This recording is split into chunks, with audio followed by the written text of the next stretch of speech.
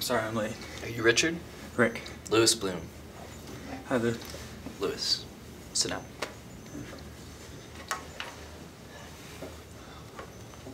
I need someone who doesn't drink or do drugs. Okay. The situation is I lost an employee and I'm looking for a replacement. Your ad didn't list what the job was. It's a fine opportunity for some lucky someone. Now, I'd like to hear about your prior employment and hear in your own words what you learned from each position. My other jobs? I did landscaping for a couple months, mow, blow, and go. And then I found out I had hay fever, so I had to quit. Other jobs? I don't know, week here, week there. Why hire you? Sell yourself. Go.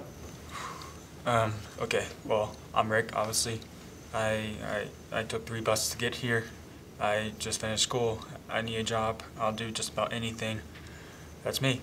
Hi, Rick. What's your address? I don't have one. Not permanent, I mean. You're homeless. I was for a while. You trick. Worked the streets? No. Wasn't a question. I'm straight. A lot of straight guys trick. You have a driver's license?